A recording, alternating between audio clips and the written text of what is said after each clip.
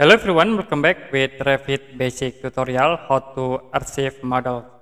To archive models in Revit, we can use etransmit tools. So you can click these arrow icons and you can go to add-ins. The next you can click these tools, transmit models.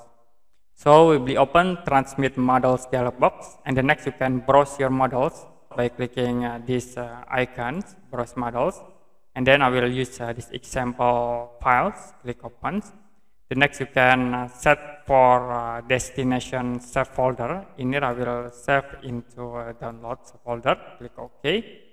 And you can check these all options. If you done, you can click OK in here. So we're waiting to save these files, and this already done to archive files models into your computer, and you can send these models into your client. Okay, enough today for Revit basic tutorial how to archive models. If you have any question about this tutorial, you can comment below this video.